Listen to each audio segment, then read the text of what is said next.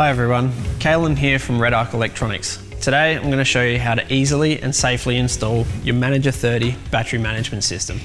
Just a quick note, if you don't feel comfortable installing it on your own, we have a long list of installers we'd be happy to recommend so you can get your install done professionally.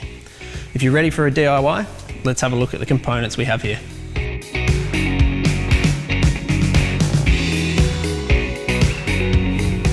For this install, you will need the following tools and parts: cable cutters, wire strippers, flat blade screwdriver, 6 gauge or 6 BMS cable, 0 or 2 gauge or BMS cable, cable lugs, 60 amp MIDI fuses with holders, screws and bolts to mount, zip ties and heat shrink for neatness, and Anderson plugs would be an optional for external inputs.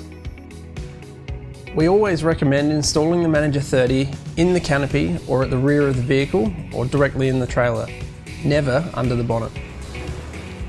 Today we'll do this install on a board for simplicity and so you can see clearly where everything is laid out, but this would also work if you're mounting the system in a cabinet or anywhere in the vehicle or camper.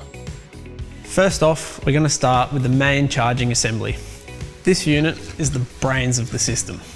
The Manager30 has 3 inputs to charge your 12-volt dual battery system: mains AC voltage, DC from the vehicle 12 or 24 volts, and a solar input. On one end of the Manager30 we have our AC mains input connector. This is for when you're at a powered site or while in storage at home. On the opposite end we've got 3 connectors. First off, we have the green 6-way connector. This is where you're going to make your connections from your vehicle, solar and to your auxiliary batteries. We also have 2 CAN connections for communicating with the remote monitor and the battery sensor.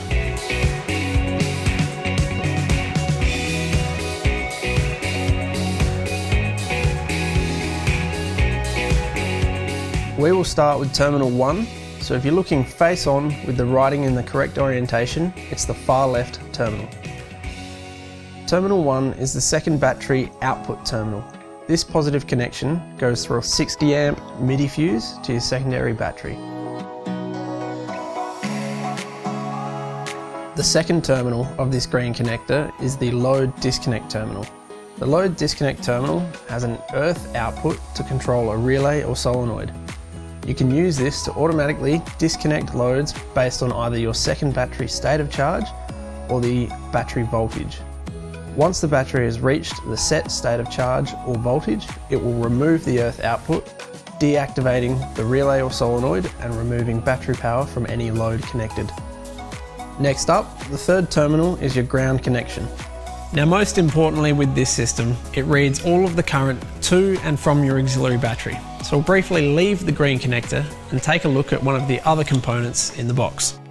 The battery sensor here is responsible for measuring any current going to or from your battery. It has 2 main terminals and 2 cables from a circuit on top. The terminals on either end are labelled B-neg for your battery negative connection, and the other is labelled ground. What we need to do is connect the negative of your secondary battery terminal to the B-neg side of the battery sensor. Make sure the cable size is suitably rated for the total combined current of all of your loads. Every other ground from a load or input, including the Manager30 itself, needs to be grounded to the GND side.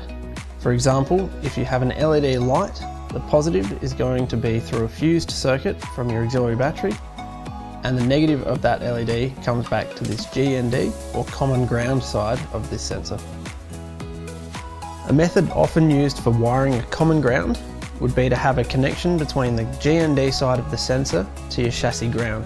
You can then connect the LED, for example, to the chassis ground so that the cable does not need to be run all the way back to the sensor. Headed back to the green connector of the Manager30, terminal 3 needs to be wired to the GND side of the battery sensor or a common ground at the chassis so the charge current can be measured. Now, on top of the sensor there is a black box with 2 cables. One, as you see here, has a red over-molded terminal.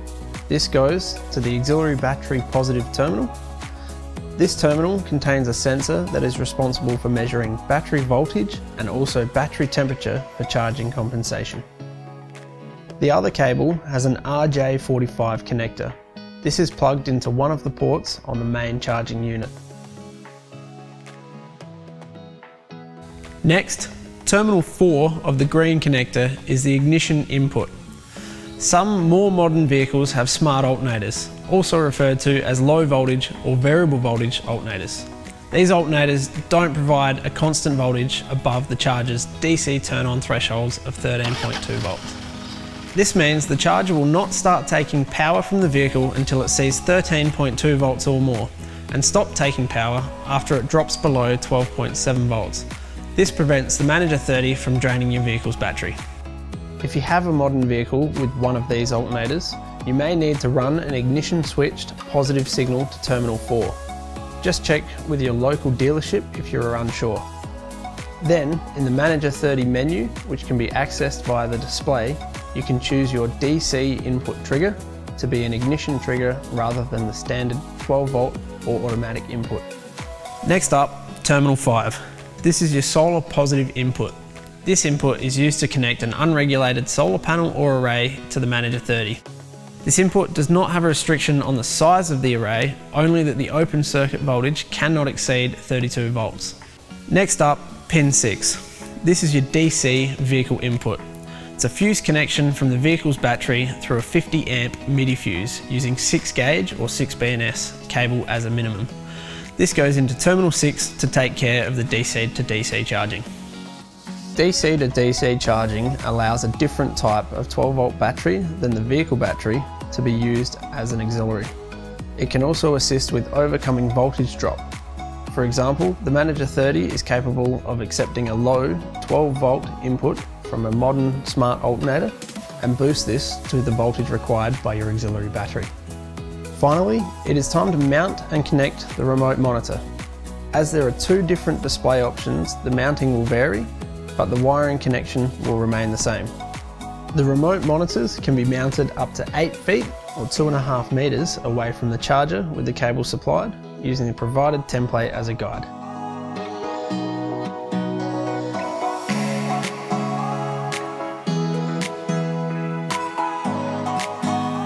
Once you have mounted the monitor, simply run the supplied cable back to the remaining RJ45 port on the main charging assembly. Once all your connections have been made, you will need to program the battery management system, providing time and date, vehicle input information, and your auxiliary battery information. You can also set your battery alarms and automatic load disconnect feature in the settings, which are explained in detail in the product user manual. When the Manager30 is started for the first time, the unit will need to calculate what it deems to be fully charged. For this reason, the first charge cycle will not give an indication of the state of charge and will instead display either a calculating message or, if using the Red Vision display, the battery information will be blank. Once the battery is deemed to be fully charged, this display will change to 100%. The battery management system will then track the battery's state of charge based on the input and output currents.